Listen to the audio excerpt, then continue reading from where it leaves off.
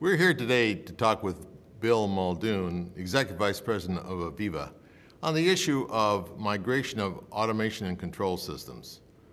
Bill, thanks for being here. Thanks, Russ. I appreciate the opportunity. There's a couple issues to talk about. It's very significant, this issue, I think, that most owner-operator companies are going to face. ARC has talked about the $65 billion worth of automation control systems that are going to have to be replaced and the issue of migration.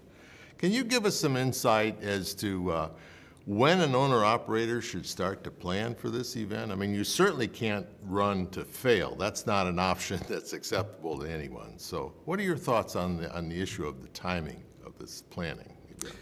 Russ, good question, and I think it's really twofold. It's really going to be a function of when there's a necessity to change because the new operations require the control system to do something they haven't done. Or the second aspect of the things is that it will just potentially cause a failure to operations. That could be through spare parts not being available or other types of areas. So I think it's an area that is going to be addressed and is being addressed on a regular basis globally. I think you also will find is that if the system's doing a good job, people are going to let it do a good job until they start to see that necessity happen. You know, there's a lot been written and talked about in workshops and so forth about once you get into the execution phase, the nuts and bolts of the actual migration steps. And that's fairly well documented. But, you know, there's another area perhaps that is even more important, and that's what we might term as pre-planning. What recommendations would you have for an owner-operator, and how important is this pre-work, pre-planning effort before you get into the actual migration phase? Well, I think it's an important process for any capital project, whether it's brownfield, greenfield, and I think that, you know, as what they say, good work early pays off dividends in the return, and I think that's important for us. So we can't overlook that. We know that the mechanics are there, and I'm fine with that aspect of things, but a lot of times it's the unknown. What do we not know, you know, type of areas. And so I think that, you know, today, conventionally, most companies, OOs, EPCs, major automation contractors and all that, will put manpower to throw out there and find what they have. So you have the as designed, as built, and as run. And usually as run changes multiple times, and none of the as builts or as designs get updated at all. So, or if you can even find the information, that's another aspect of things. You know, if you had a facility that was built 50, 60 years ago, you might have to go in and scan that to have an understanding. So I think AVEVA offers some opportunities, we think, to help reduce on scope, schedule, and time to accomplish that. You're still going to have to throw manpower to go after some things, but we think we can aggregate it in a way that might bring value in the downstream effect. Sounds like a lot of those attributes that your offerings have really relate to reduction in cost of the project. Is that true? Absolutely. Reduction in cost because it's manpower. You're still going to have to go field walk a line if you don't have a drawing. But if you have electronic data or you can put it into an electronic format or some form that you can use, that's something you can use today in your actual design all the way down through the deployment of your migration and frankly, from an operating and maintaining and sustaining going forward from that. You know, that's certainly true in the brownfield case, and there's probably more of the instance of the brownfield case than are in the greenfield case. And definitely in North America, we're seeing that. But I think what you're also finding is some places are actually going after the greenfield aspect of things and they go, well, we're going to do this project. And of course, like any other capital project, you need to assess all the information you have. So, and that means it may not even been designed yet. Or you may be taking a brownfield application and just reproducing it again. Well, if you don't have the information on the brownfield to reproduce it again, that comes to be a quandary. What about the significance and the difficulty of extracting a justification for the migration in the first place? What role does the pre-planning work have on that justification and then the resultant analysis that would come out of a good pre-planning effort? Is there some sort of checklist and so forth that you could develop in that? I think we all wish we could have some kind of checklist, but unfortunately every process, everything is different. I think there's some fundamentals that we should go by, and I think we should look at our industry associations to look at that type of aspect of things and kind of get good practices out there. I think if you were to talk to any major OO or EPCs, they have their own way of doing it.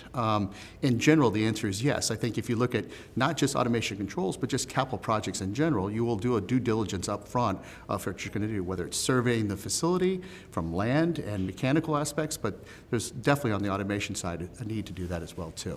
And this issue occurs across multiple industries in the process world. Correct? Absolutely. Now, there may be bigger benefits depending on industry verticals. So maybe in power, it may not be as high because they're not changing changing as much, but I would also question that too because of all the resurgence of gas facilities are required because of the natural gas or the shale gale that's happening. So I wouldn't say that it's one industry better than the other, but there may be opportunities where you're constantly changing. Maybe in the fine chemicals or specialty chemicals, you might see more changes to operations, which means that you have lack of information for those changes. And you need to get the answer right at the onset of the project, correct? Yes, and I think management is also asking for that. Not only are they looking for it from the pre-planning, but by having the information in place, then that helps them from a compliance and regulatory aspect of things. So when they're being asked, when they're operating and running, do they have this in place? Can they manage it? Do they have management change procedures, that type of stuff? But if you don't have the data to start from, it's kind of hard to have a procedure in the first place. What about the issue of outsourcing? Can an owner-operator indeed do some of this pre-work themselves? Or at least need to supervise it, I would suppose, even if they outsource this. Yeah, and today it is. I mean, a lot of companies outsource it to, like I said, EPC firms. So our goal is not to circumvent that process. It's more looking at what we can maybe offer to help reduce that scope, that time, schedule, and then definitely the cost, as you mentioned earlier. So I think you're going to see that more and more. I think that an O needs to do due diligence anyway by bringing their maintenance department involved in this whole process, as well as their project team, along with their partners, which may include the software vendors.